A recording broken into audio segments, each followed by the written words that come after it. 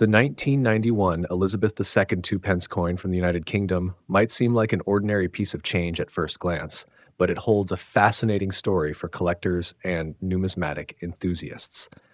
This coin features the effigy of Queen Elizabeth II on the obverse, designed by Raphael McLoof.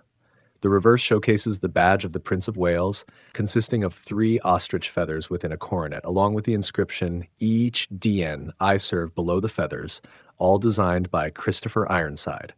It is composed of bronze, giving it a rich, warm appearance that has appealed to collectors for decades.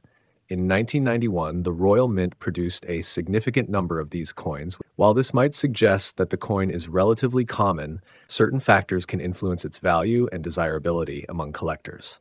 The overall condition of the coin plays a crucial role in its appeal. Coins that have been well preserved with minimal wear, retaining their original luster and detail, are particularly sought after. Additionally, coins with any striking errors or unique variations can command higher prices in the numismatic market. The value of a 1991 two-pence coin varies depending on its condition.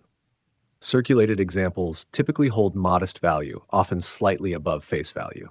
However, uncirculated or mint condition coins can be worth significantly more. When exploring eBay listings for the 1991 two-pence coin, it's essential to exercise caution. While there are genuine deals to be found, the online marketplace can also be rife with inflated prices and scams. Check the seller's feedback, examine photos carefully, compare prices, and ensure there's a return policy.